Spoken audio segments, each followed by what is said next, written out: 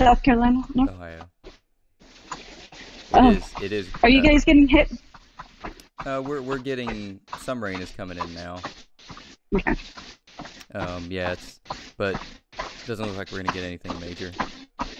Well, that's good. I know some places are already getting snow. Like there's Colorado got snow, Kansas is getting snow, or southern part of Kansas. So I was wondering if it was like trending up. It looks like it is, but it looks like it's weaker as it's coming up. Thank God. Yeah. All right, we are live. This is Kyle with WMMAFighters, and I have Julia, the Raging Panda Avila, with me. How you doing, Julia? I'm more like the running panda right now. Yeah, literally on a treadmill right now. Yep. Which is awesome. So that's a fighter's life. Yeah. Squeeze it in when I can, especially since I work a full-time job. I'm like, oh, gotta work out. Right. Yeah, definitely. Yeah. So, it's been a little while, and you've been incredibly busy with a lot of fights, and obviously you're busy with, like you said, your full-time job and everything. So, how's everything been going? Good. So after my last bout with under Invicta, I had to have surgery on my finger. Mm-hmm. It wasn't a break. A lot of people think it was a break. Even the doctors thought it was a break. And I walked in, and I'm on the stretcher. I'm like, look, I didn't break my finger. It dislocated and popped out. Mm-hmm. And the doctors were like, okay. X-rays came back, and they're like, well, here's your medical degree. I'm like, I know my body. And at that point, they had given me like some painkillers and stuff, and so they were like, I was a little loopy, and I'm like, you know what it is? It's yoga. I know my body. I was ridiculous.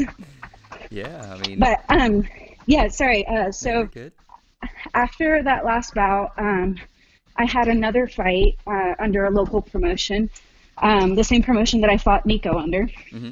And I won that in a minute 21. No, I'm sorry, 2 minutes, 31 seconds. Right. And that was a knockout against Ashley Dean. And now I'm quick turnaround, stepping in with Alexa Connors. Mm-hmm. So I'm under the Invicta flags. I'm really excited about that. Yeah, that's going to be a great matchup, and I'm pretty sure. So watching Invicta 31, when the Invicta 32 card came up after the first fight, I'm pretty sure I sent you a message immediately. Yeah. After seeing that, so yeah, that was really exciting. That's a great card to be on. You got the featherweight title on the line. I think Alexa Connors would be a good matchup. Yeah, that's going to be really fun to watch. Yeah. Oh, yeah. Yeah. So Go ahead. Oh, no. Go ahead. I was just going to ask, how are you feeling about matching up with Alexa, and do you feel that you need, I don't know if the word is redemption, or you just feel like what happened at your last Invicta fight doesn't really matter going into this?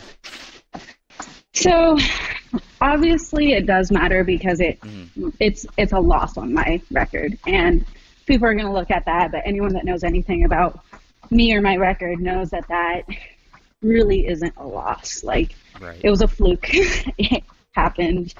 You couldn't plan for something like that to happen. So it sucks, but I don't need to redeem myself. Like, I know what I'm worth, and I know my value. This fight against Alexa, I think, is a better matchup. Mm-hmm. I think she's going to be way more difficult. She's really prepared because she knows me, and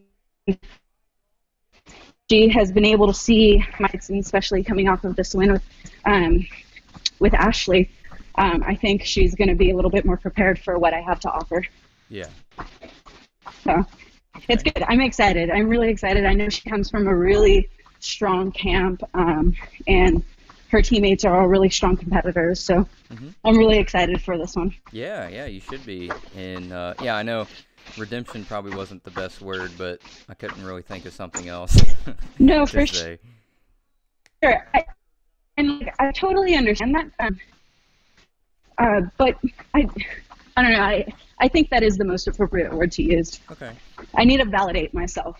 Right. Well, yeah, it was very disappointing. But you came back, and like you said, just a good thing it wasn't broken. It was a pretty bad injury, but it happens. I mean, that's just part of it. And now it looked like you were trying to hide the injury so you could keep going.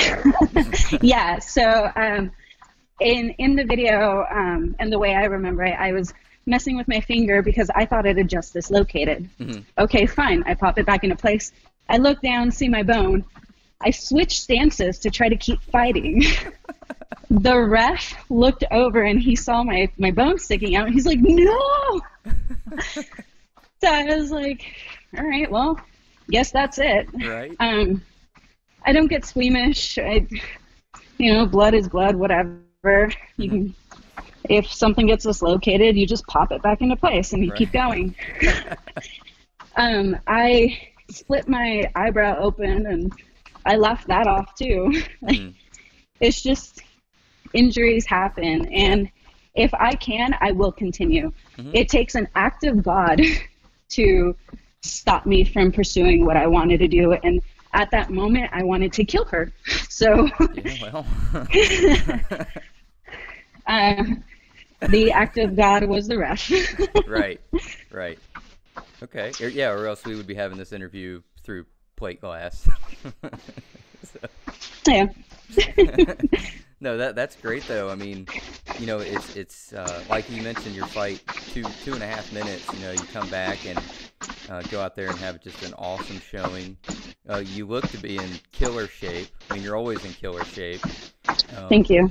So that Invicta thing, I mean, you just kept working, right? I mean, obviously you can only do so much with your hands. So that Friday, my finger dislocated. I had surgery Saturday morning, the wee hours of Saturday morning, so like 2 a.m. By Sunday, I was driving back and resting, getting the drugs out of my system, and stuff from the surgery. And then Sunday, I was up and working out, hitting the bag with my right arm. Wow. So I don't really take time off ever if I can help it. Well, I want to address something real quick because I think you're one of the toughest fighters, and a lot of people, just because of how they are, I mean, you are not, or you are extremely confident in yourself, and you should be, and you are not cocky by any means.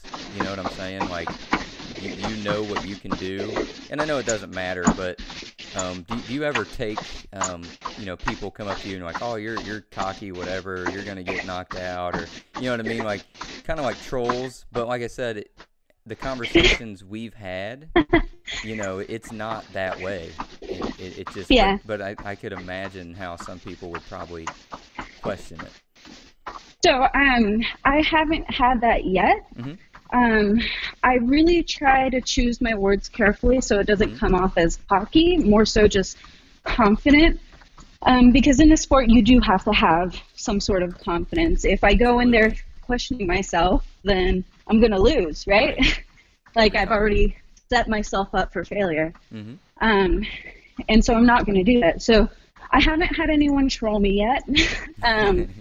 But I am prepared for it. I have thought about this because I don't want to come off like that person. I want to meet the woman that tests me. I want to shake her hand, and if she knocks me out, I'm going to wake up and go, "That was good. Teach me." Right. You know what I mean? Like, I just want to be a good competitor, and I expect the same from other people, and I expect them to have the same sort of confidence. Mm-hmm. So, no, I haven't had trolls yet, but I'm sure that they will come. Yeah, definitely. But it's just, I just wanted to bring that up because just the average fan is not all that smart.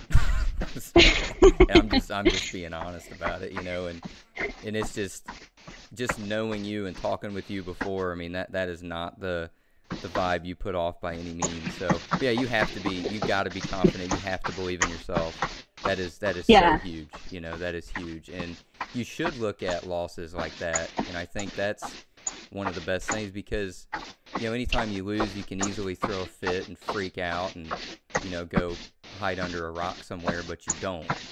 And right. you take it in stride and you see what can I gain from this, because it's still experience.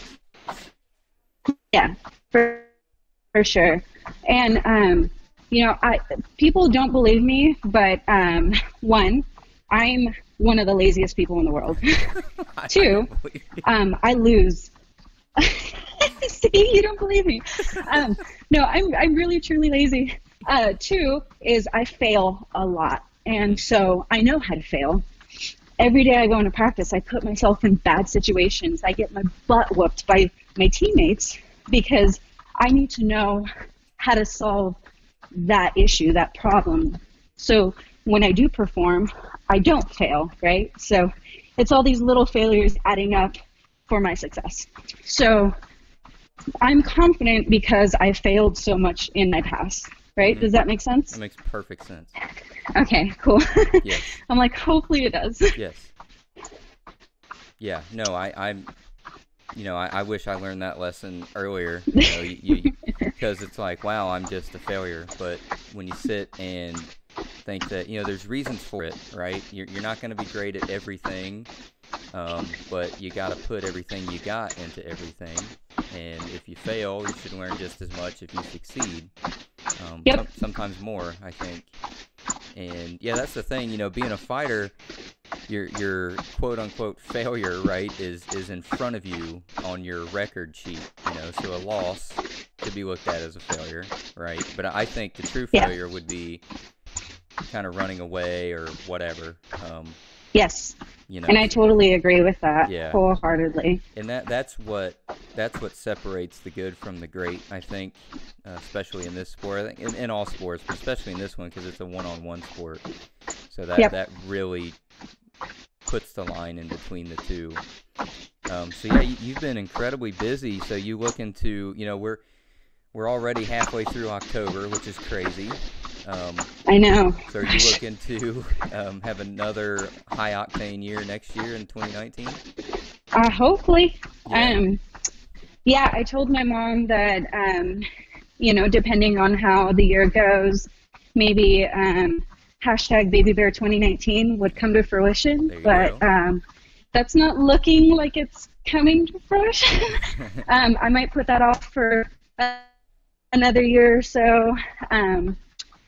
I think my future is bright in MMA, and I really want to push myself to see where I can go with this. So, Baby Bear 2020, and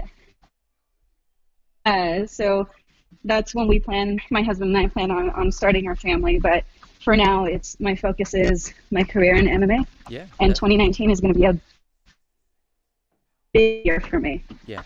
Oh yeah. Yeah, you've had a really awesome year. It's been a lot of fun to watch, and it's been great talking to you. I sometimes I really hate reaching out because I feel like I'm a bother or whatever, but no, you're not. I love talking to you, and I love your support. Oh yeah, always, and all day. But yeah, so that's awesome. So Invicta has a lot of stuff going on right now. It'd be really great to see that bantamweight division getting really busy. I would assume that the belt will be on the line again soon. So it'd be nice to see where that ends up. So after I get this win, I'm gonna ask for a shot. Yeah, you should. I would love to fight Sarah Kaufman. I've looked up to her for years, since before I started competing in MMA, and I think she's amazing, and I would love to test my skill with her. Yeah, she's awesome, and I really think that, because when one thing, when I saw you on there and then I saw see Alexa Connors, I'm like, okay, that's a matchup of two I mean, you're both really strong fighters, you know, and I think you could easily justify the winner of this getting a title shot, in my opinion. I mean, I'm not a matchmaker, but the bantamweight division in Invicta is really solid at the top. You know, you are at the top, Alexa's at the top, so I think it's easy to sit and say, hey, the winner of this one, you know, gets Kaufman. And you're right, Kaufman she's tough, you know, and she's one too that handles things, you know, wins and losses. She handles it all in grace and is just a very respectful person. You know, she's wonderful for the sport, so that would be a killer matchup. So, and boy, I mean, we're just a month away, you know. Yeah. So you're in full prep, I would assume. Oh yeah. Yeah. How's the weight and all that coming along? Oh, everything's perfect. Everything's ideal. Yeah. I didn't have much of a layoff between my last fight and this one, or my last camp and this one. So, just keep on keeping on. I'm stronger than I think I've ever been. Yeah. And I've tweaked some things around, really worked on perfecting some of my skill sets. And I'm really excited. Yeah. Yeah, it definitely should be. I mean, like I said, this is huge, and that's a killer card to be on. So looking past that, I mean, so I don't know, because I know there'll be one in December. I don't know if it'll be January or February, but let's say you win and it happens. I mean, you'd be ready to hop right back on the train and get in there? Yeah, God willing. Yeah. Like I said, I don't take time off, so it's not like I'm going to stop practicing or stop, you know, prepping, because my life is just a sequence of prepping for the next event.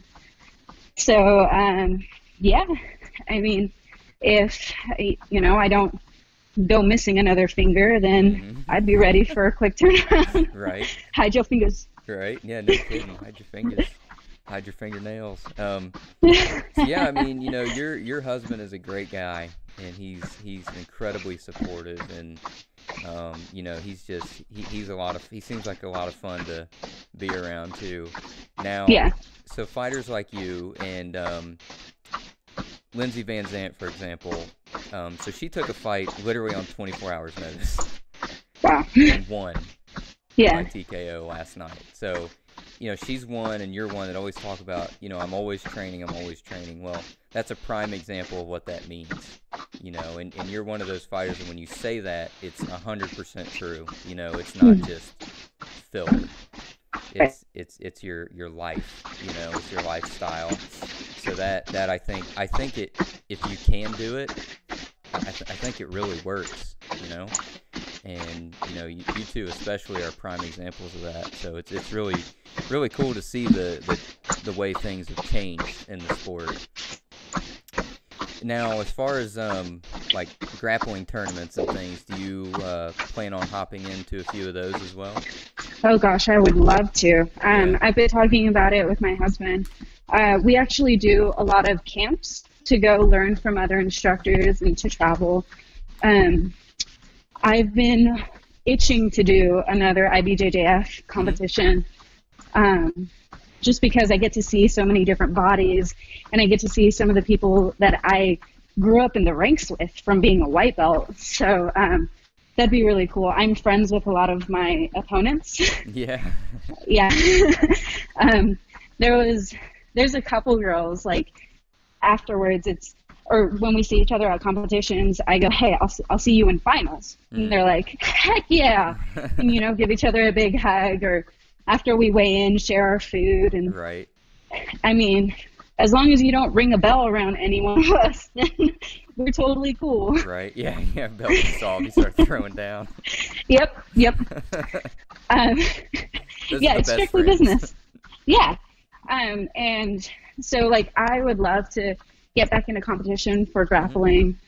But we'll see. I mean, I can do that in the future after I have kids, when my MMA career is done. But there's such room for injury that I just need to be careful. Yeah. Yeah, I think those are good and bad. and you just hit it on the head. I mean, experience is experience, but you're not always guaranteed to come out of there somewhat unscathed. That's the only issue. So, right. Yeah, that's good. That's good to understand that and balance that. So yeah, you got so much going on, and this Invicta card is going to be really exciting. So yeah, you definitely are there some other fighters that you'd love to get in there with? I would I would love to train with Pam Bam Sorensen. Yes. Sorensen.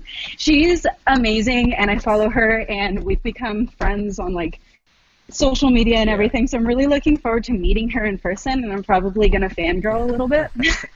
I actually did the same thing with Sarah Kaufman, and I went to go give her a hug, and she's like, "No, I don't touch." And I'm like, "Oh, okay." My bad.